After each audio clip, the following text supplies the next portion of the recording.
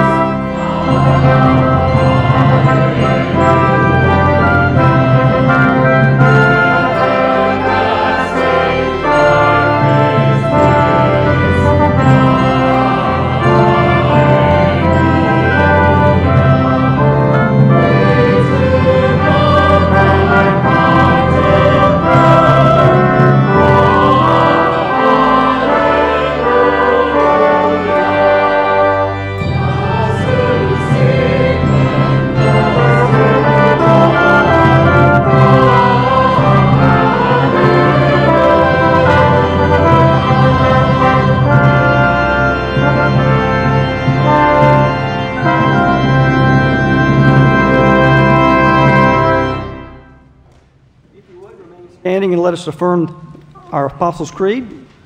This is also found printed in your bulletin.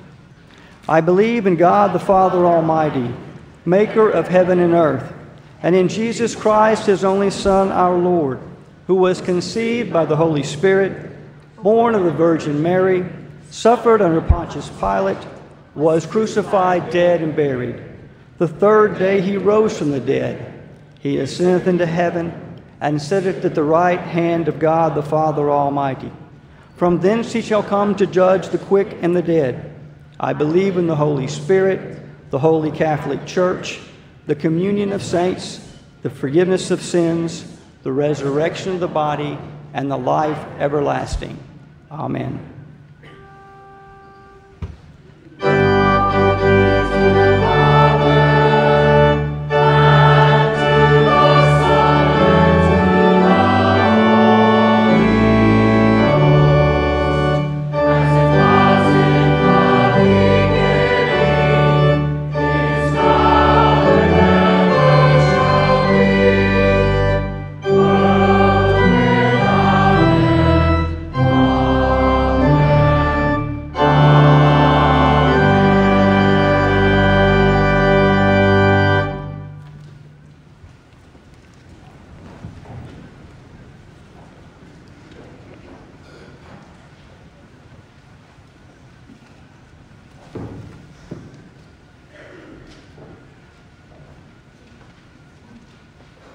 If you would join me for the invitation to Holy Communion, to be followed by the confession and pardon, it's printed in your bulletin.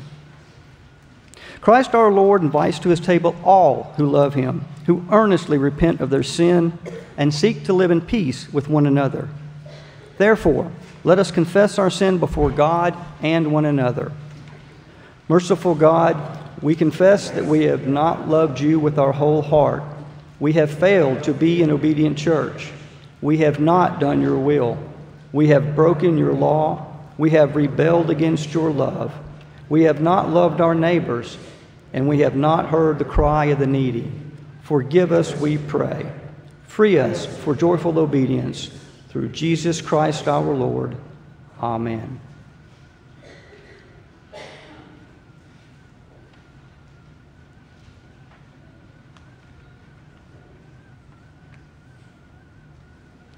Hear the good news. Christ died for us while we were yet sinners.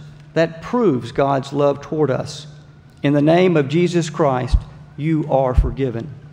In the name of Jesus Christ, you are forgiven. Glory to God. Amen.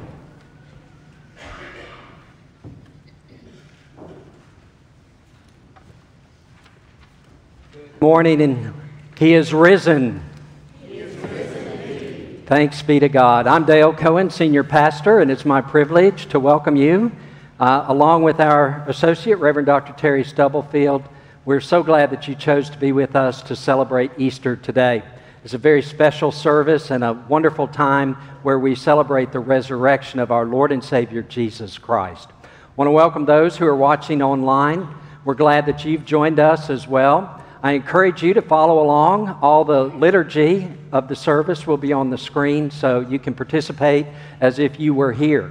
We would also love to know that you're with us today, and so if you could go to our website, fumcflow.org, and click on the registration link, or if you just want to put that you're present in the comment section on Facebook, that's good too. We're just so glad you're with us. And everybody here, I want to encourage you to fill out a connection card. It's the tear-off section of the worship guide. And in just a few moments, when the offering is collected, as the plate goes by, you can drop your completed card in there. If you're visiting with us, please let us know that you're here. I promise you we're not going to show up on your doorstep or harass you in any way, but we would just love to know that you're with us today, where we can send you a greeting and let you know how thankful we are for your presence.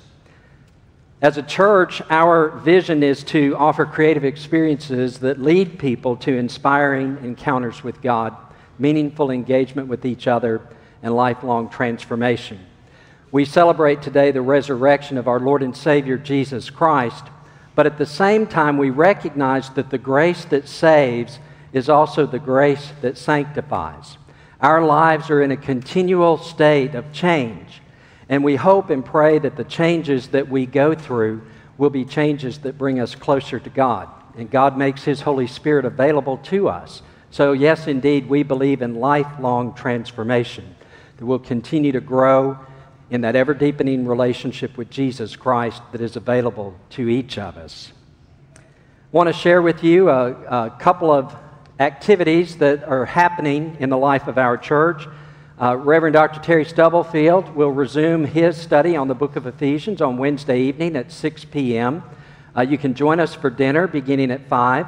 And if you'd like to make a reservation for that, you can check that on your connection card or call the church office by noon tomorrow.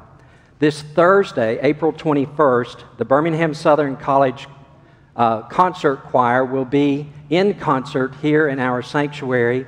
My good friend, Dr. Lester Siegel, is the director of that, and I'm really looking forward to the program that they're going to share with us Thursday at 7 p.m. Looking out ahead a little bit, some of you have seen our production of Smoke on the Mountain before. Well, we're reprising that and doing it again with a few different folks. That will be Thursday, April 28th, Friday the 29th, and Saturday the 30th. Those of you who have seen this production, you know it's a must-see, and so be sure to get your tickets so that you don't miss out on that. Also, on Thursday, the 28th of April, that will be our next installment of what we call Crafted Conversations. I don't know if you've heard of a concept called third space, but third spaces are places where people go to connect and dialogue. It's a no-pressure atmosphere. The way we do it, we invite a local musician to come. This time it'll be Mark Narmore. And then we have a topic that we use for discussion. And it's a great time. We do it at Singing River Brewery, and would love for you to join us at 7 o'clock on the 28th. Today, we're celebrating the sacrament of Holy Communion. And in our church, anyone who desires to receive the sacrament is welcome to do so. You don't have to be a member of this church or any church, because the invitation that Calvin read just a few moments ago is an invitation that comes from God Himself. God wants you to come and to receive this symbol of His love and His grace for you.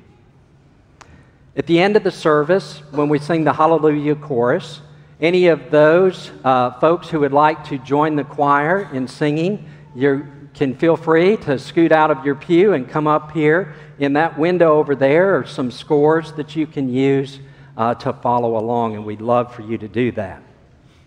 Now, it's Easter, and for a lot of people, when we think about Easter, we think about the Easter bunny and those hollow chocolate rabbits and jelly beans and malted milk balls and all that kind of stuff. Well, that's a big tradition at our house as well. But we also recognize that Easter represents the greatest gift ever given, and that is the gift of Jesus Christ, who saves us from our sin and grants us eternal life in the presence of the Father, the Son, and the Holy Spirit. And so we remember that gift as we offer our own gifts today. And to consecrate our offering, I want to invite Calvin to come forward and to offer the blessing. Calvin? Let us pray. Mighty God of resurrection and redemption, today we offer our gifts alongside of our alleluias. We offer the fruits of our labor, and we offer our hands and our feet and our voices to take the Easter celebration out of this sanctuary and into this world, a world that so desperately seeks hope. May our gifts and our heart, soul, mind, and body go out today with such energy, excitement, and power that the very ground shakes once again, that lightning flashes, and that people see in you and us redeeming love and the triumph of light over the darkness. And this morning we pray in the name of the risen Christ. Amen.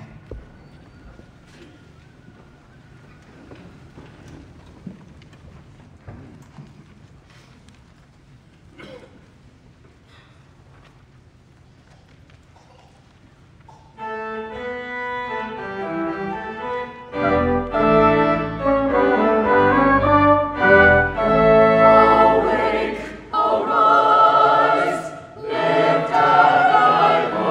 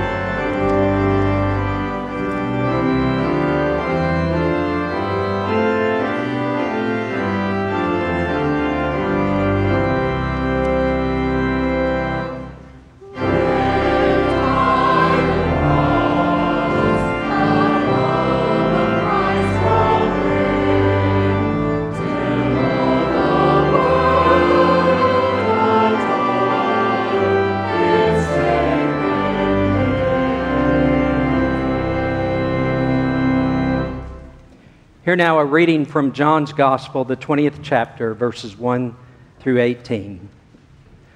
Early on the first day of the week, while it was still dark, Mary Magdalene came to the tomb and saw that the stone had been removed from the tomb. So she ran and went to Simon Peter and the other disciple, the one whom Jesus loved, and said to them, "They have taken the Lord out of the tomb, and we do not know where they laid him."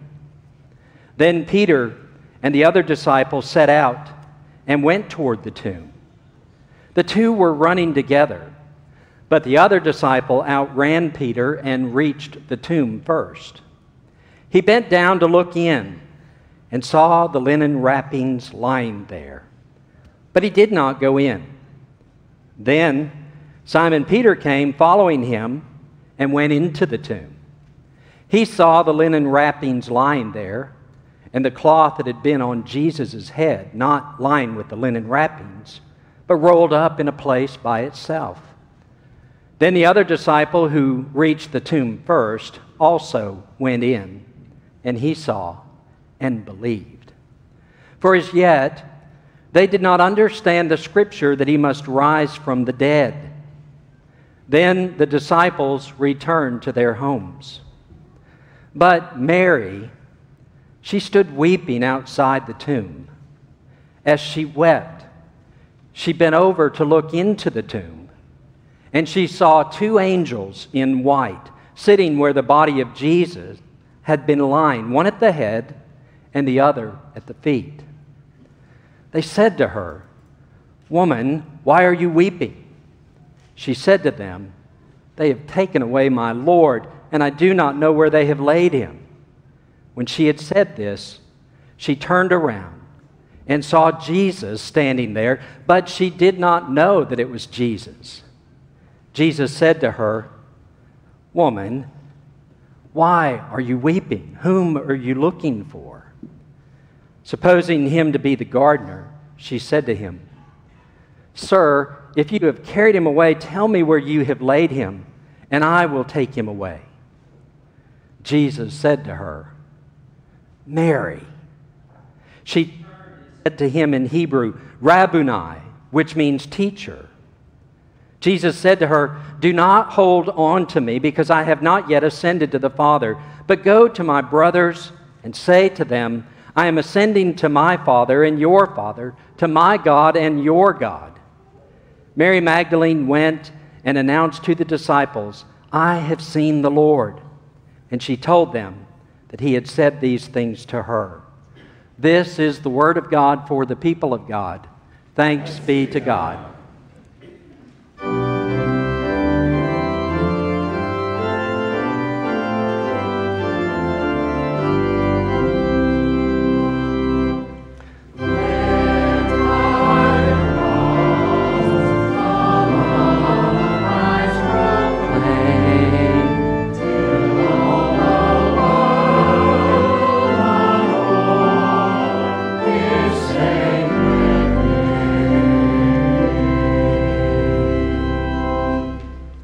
Please be seated.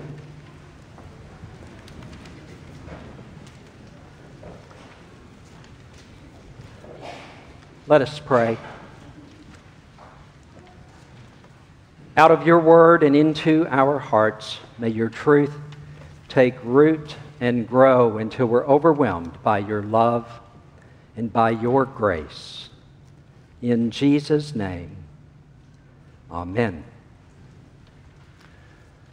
Today we conclude our series on the faces of Jesus. This was a series that we started at the beginning of Lent, where we asked artists to give us their representation, their best depiction of the face of Jesus.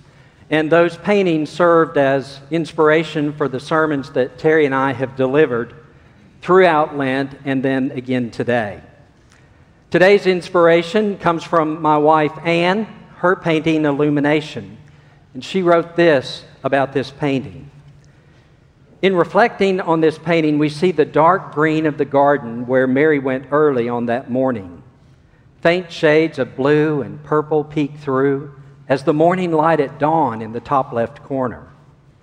Light illuminates the center of the canvas with subtle shadows of red, yellow, and orange emerging up in the right corner. Daybreak has come. I think Anne's depiction is a beautiful representation of the power and the mystery of the resurrection, which is an essential belief of the Christian faith. And that's why sometimes people ask me, is Jesus' resurrection real? Well, my answer is always yes. And it's yes because I've seen on too many instances evidence of the power of the resurrection in people's lives. I witness the reality of the resurrection every time someone accepts God's grace, resulting in them casting off their old self and taking on a new self, becoming a new creation. And this is what Paul talked about in Corinthians when he said, if anyone is in Christ, he or she is a new creation. Everything old has passed away. See, everything has become new.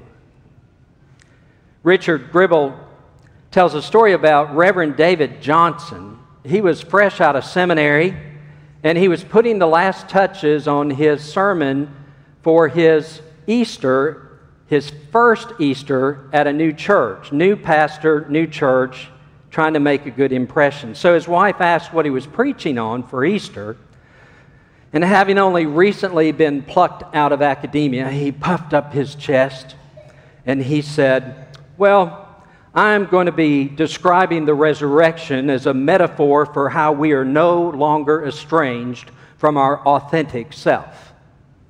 Well, he was so proud of what he had just said that he didn't notice his wife rolling her eyes.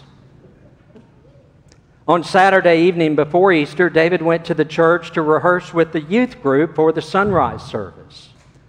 At the end of the rehearsal, a couple of youth asked David for a ride home, which he said he was glad to do, but that they needed to remember he was still new in town, and so not only would he need directions how to get to their house, but then he would need directions how to get from their house back home to his house. After dropping the youth off and driving away, David was trying to remember which turn it was they said that he should take that would get him home. There were no cell phones back then, so he continued driving in hopes of finding someone that he could ask for help. Eventually, he found himself on a deserted dirt road, and so as he attempted to make a U-turn, the engine sputtered and stalled and completely died. He was not only hopelessly lost, but now he was out of gas too. David felt sick. It was late. There was no sign of a house nearby, and after 20 minutes of walking, he finally saw some lights off in the distance, but it was a flashing neon sign. And as he got close enough, he could read it was a place called the Boondocks. Although new to town, David already knew from his parishioners that this was not a safe place to be late at night. As he approached the roadhouse, he walked through the parking lot and a slew of motorcycles, which added to his anxiety. As David walked inside, the smell of beer and cigarette smoke overwhelmed him. And he didn't see anybody he recognized, and that was both a comfort and a disappointment at the same time.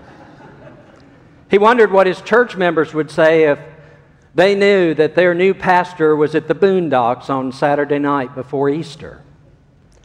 David approached the bartender, intending to ask to use a phone to call a cab, but his throat was a little parched from walking on the dirt road, and so he decided he would order a Coke first. Another patron who was seated near him invited him to play a game of pool. Well, David loved billiards. As a matter of fact, from the age of 6, he'd been playing, so he was pretty good. Well, on this night, he wasn't just pretty good, he was on fire. He cleared the table on 2 consecutive games after the break. Well, this got the attention of this burly-looking guy everybody called him Turk, and he said, "All right, I want to play you." Well, like I said, David was good. Turk was also good. But on that night, David was still better. And after winning 3 games, Turk invited him over to the bar and bought him another Coke and announced that from now on, David would be known as Shark. Then Turk asked the inevitable question, "What do you do?" After clearing his throat, David said, "I'm the new minister at the church on Maple Street in town." And everybody in the bar heard that, and they were just kind of murmuring about this. And Turk said, "Quiet, we got a preacher in the house." And then Turk said to David, "I've never been to church. My mother wasn't married when I was born, so the church people kicked her out. All I know about God I learned from television. So tell me, why is Easter such a big deal?" David began to tell this ragtag congregation about Jesus and how he loved everybody, including those who were considered unworthy of that love. He told them how Jesus cured people of diseases, forgave their sins, and demonstrated unconditional love in every way. And although Jesus healed people and taught them about God's love, there were some people who still despised him. One day, David said, Jesus was brought before a court where he was found guilty of being a revolutionary. He was sentenced to death, and they began immediately to bring about his execution. Roman soldiers nailed him to a cross. Because he had already been beaten and severely tortured before his crucifixion, he only lasted for about 3 hours on the cross. Some friends took his body down and laid it in a tomb just as dusk fell at the end of the day, right before the day of rest, the Sabbath. And they would need to return after the Sabbath to finalize Jesus' burial. You could have heard a pin drop in that bar as David told this story. He continued, "On Sunday, one of Jesus' friends, a woman, Mary Magdalene, went to the tomb early in the morning to attend to his body, but it wasn't there. She ran to tell the other disciples who came to see for themselves. They left, but Mary stayed. Mary wept as she looked into the tomb. But then she was shocked to see 2 angels there. It wasn't empty anymore. There were 2 angels who were seated, and they told her that Jesus wasn't there, that he had risen from the dead. Then, sensing someone behind her, Mary turned to see a man that she presumed to be the gardener, and so she asked him to tell her where he had taken Jesus' body, because then she would go there and take care of it. Then the man that she thought was a gardener called her name, Mary, and she realized that it was Jesus. Turk said, "That's crazy. What's all this mean?" David said, "It means everything has changed. God's turning our world upside down. He's making losers into winners, and he's making outsiders into insiders, and even more, he's turning death into new life. When God raised Jesus from the dead, he said he destroyed the power of sin, so it no longer has a hold on us because he can forgive anything. But death has also lost its power because he can raise the dead to life. That's why Easter is such a big deal. It changes everything." Well, the conversation began to die down, and people resumed drinking and playing pool, and that gave David an opportunity to talk to Turk about his predicament with his car. Well, his new friend siphoned some gas out of his motorcycle and put David on the back of the motorcycle and rode back out to where his car was and got the gas in, and then gave him directions as to how he could get back home. When David arrived home, his wife, who was worried and upset, finally calmed down as he told her about the adventure that he had. When she encouraged him to get to bed because he had an early morning ahead, he said, "No, I've got a little bit of work to do on my sermon." The next day, David didn't talk about metaphors of the resurrection or self-authentication as he planned. Instead, he told the story of God raising Jesus from the dead and how that gives every one of us the opportunity for a new life. Many visitors were present at David's church that Easter, including a strange group of leather-clad bikers who parked their noisy motorcycles out in front of the church. After the service, one of the parishioners came up to greet them and asked, how did y'all find our church?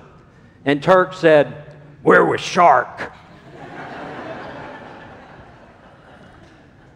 David and Turk's encounter is a story of transformation through resurrection.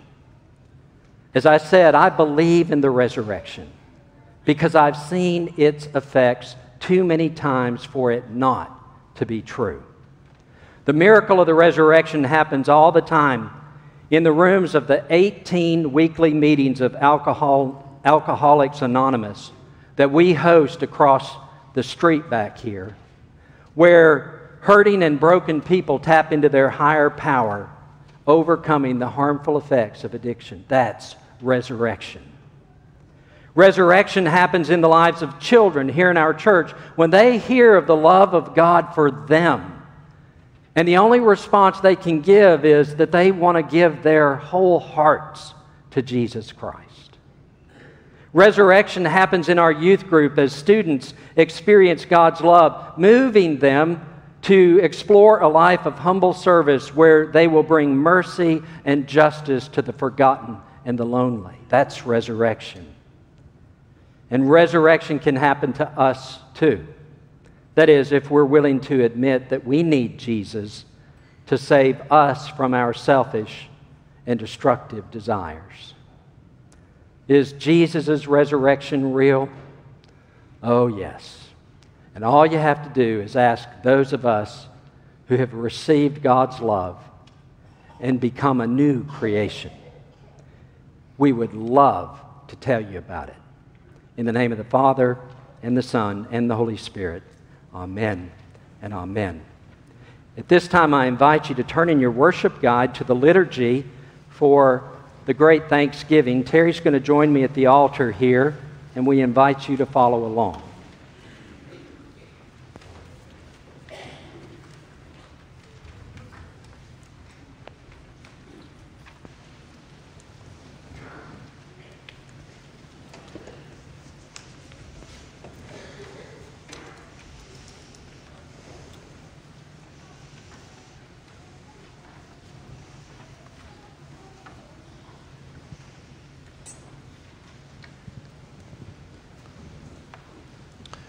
The Lord be with you. And also with you. Lift up your hearts. We lift them up to the Lord. Let us give thanks to the Lord our God. It is right to give our thanks and praise. It is right and a good and joyful thing always and everywhere to give thanks to you, Father Almighty, Almighty God, Creator of heaven and earth. You formed us in your image and breathed into us the breath of life. And when we turned away and our love failed, your love remained steadfast. You delivered us from captivity, made covenant to be our sovereign God, brought us to a land flowing with milk and honey, and set before us the way of life. And so with your people on earth and all the company of heaven, we praise your name and join their unending hymn. Holy, holy, holy Lord, God of power and might, heaven and earth are full of your glory. Hosanna in the highest. Blessed is he who comes in the name of the Lord. Hosanna in the highest. Holy are you, and blessed is your Son, Jesus Christ. By the baptism of his suffering, death, and resurrection, you gave birth to your church, delivered us from slavery to sin and death, and made with us a new covenant by water and the Spirit. By your great mercy, we have been born anew to a living hope through the resurrection of your Son from the dead, and to an inheritance that is imperishable, undefiled, and unfading. Once we were no people, but now we are your people, declaring your wonderful deeds in Christ, who called us out of darkness into his marvelous light. When the Lord Jesus ascended, he promised to be with us always in the power of your word and Holy Spirit. On the night in which he gave himself up for us, he took bread, he gave thanks to you, broke the bread, gave it to his disciples, and said, "Take, eat, this is my body, which is given for you. Do this in remembrance of me." When the supper was over, he took the cup, gave thanks to you, gave it to his disciples, and said, "Drink from this, all of you. This is my blood of the new covenant, poured out for you and for many for the forgiveness of sins. Do this as often as you drink it in remembrance of me." On the day you raised him from the dead, he was recognized by his disciples in the breaking of the bread. And in the power of your Holy Spirit, your church has continued in the breaking of the bread and the sharing of the cup.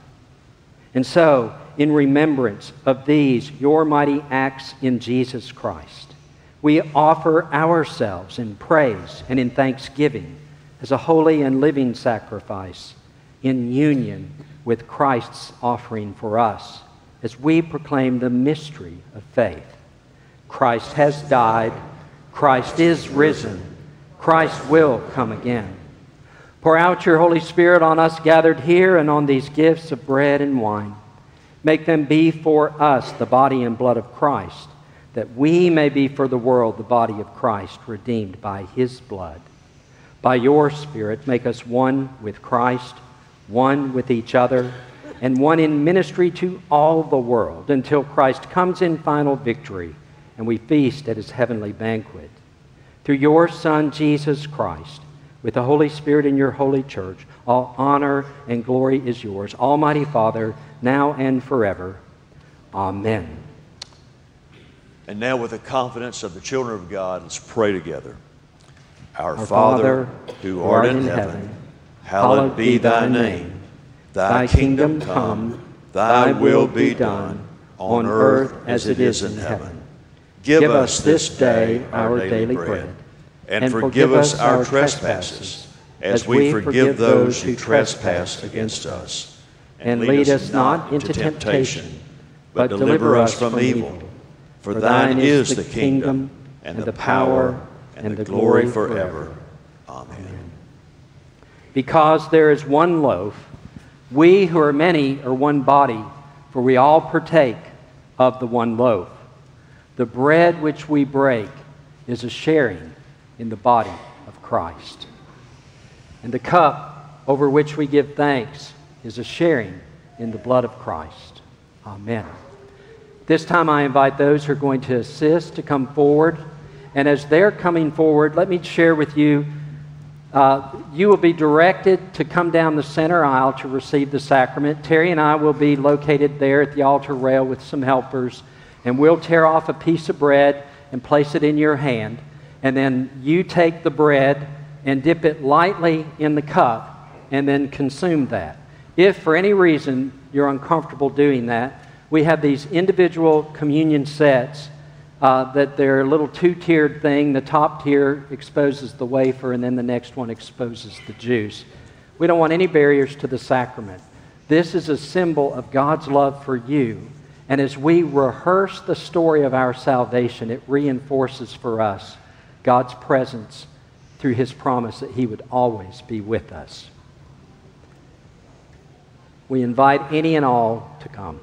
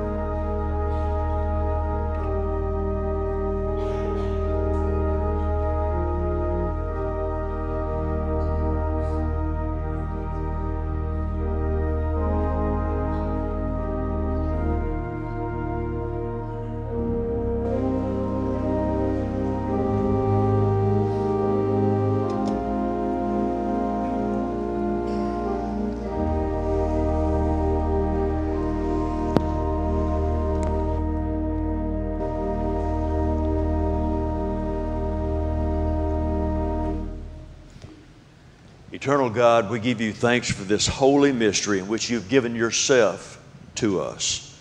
Grant that we go into the world in the strength of your Spirit to give ourselves for others. In the name of Jesus Christ our Lord. Amen. Please stand for the benediction and then for the choral benediction. And if you want to join them, please come forward. Christ is risen. Jesus has risen, and may we raise our heads, our hearts, our attitudes to serve Jesus.